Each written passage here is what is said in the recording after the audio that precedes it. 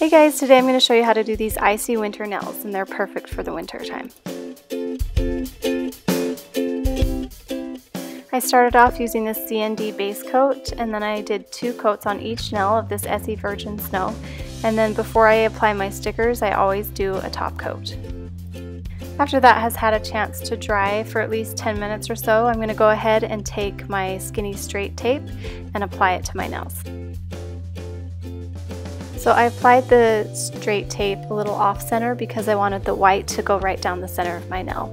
And then I applied 3 more to make 4 total. Just make sure you space them out evenly and then press them down firmly so that you have a nice seal.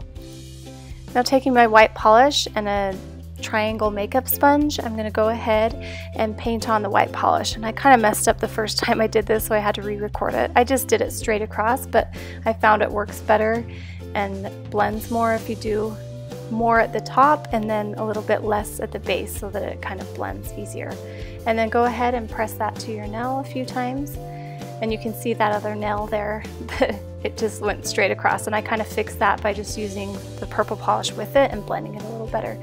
But you want to repeat those steps about 3 or 4 times until you get it the color you want. Then when you're done, go ahead and take off all your stickers.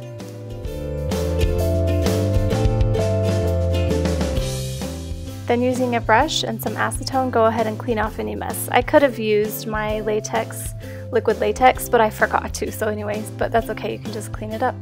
And then finish up with your favorite top coat. I'm using HK Girl by Glisten and Glow. And that's the final look. Let me know if you guys try this out, and give me a thumbs up if you like this video. Thanks!